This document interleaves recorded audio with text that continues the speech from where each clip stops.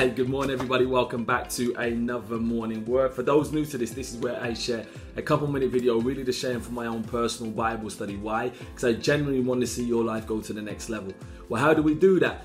Because God gave us the promise that, I came to give you life and life more abundantly, which is great, but how do you do it? Well, one of the ways that God says that you do that is by changing your mind.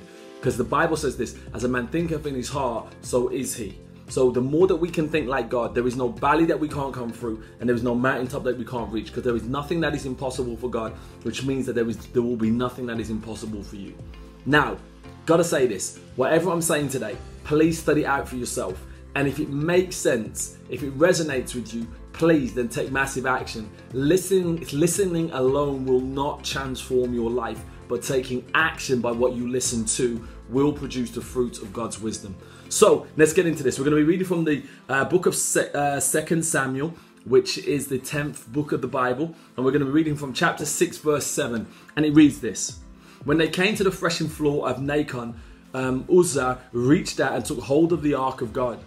Because the oxen stumbled, the Lord's anger burned against Uzzah and for his irrelevant act.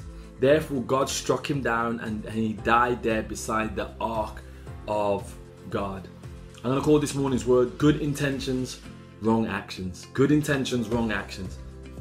Now, at this initial scene and initial reading, it seems so unfair. Like, I don't know about anyone else. When I first read this, I was like, how is this fair? This guy genuinely had the good intentions of saying, I don't want to see the ark of God, which is the most precious thing that was in the nation of Israel, fall to the floor.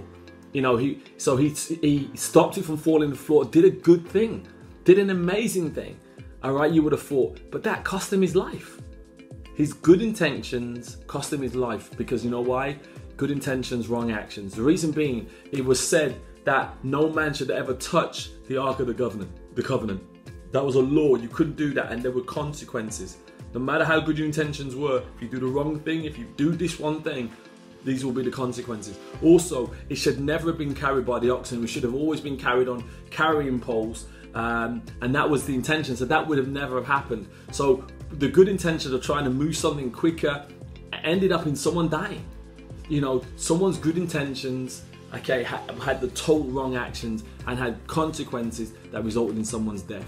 Now that seems really extreme, but we can look at this and let's have a look at how we can really learn from that. What about a parent? And I've been here. You have the good intentions but the wrong actions by spoiling your child. Because you spoil a child and you give your child everything and you don't discipline them. Why? Because you're trying to show them love. You had the intentions, I just want to show them how much I love them. But actually it was a wrong action. Because what you then rose then and had your child rise up to be an incredibly spoiled brat. And I've seen that. I've been in that situation. Where I've had the good intention but the wrong action when it came to my kids. It may be that husband who's just desperate for his wife to know that he loves her. So he gets her a car and he gets her in debt. Good intentions. I just want to show you how much I love you, babe. And I'll do the world for you. But the wrong action, and it gets that family into a financial crisis. There are so many things, examples that we could think of where you can have the right intention but do the wrong actions and have consequences that unfortunately are based on your wrong actions.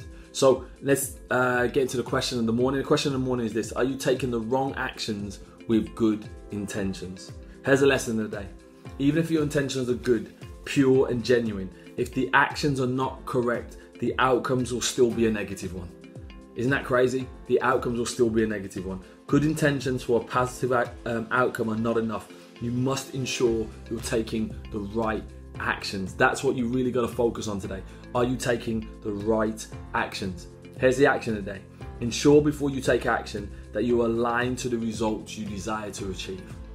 Make sure, not just your good intentions, that the actions that you take today are aligned to the results that you want to achieve. Think it through before you do it. Don't just go off on good intentions. Really think it through. Is this really going to give me the things that I really desire? So God bless you.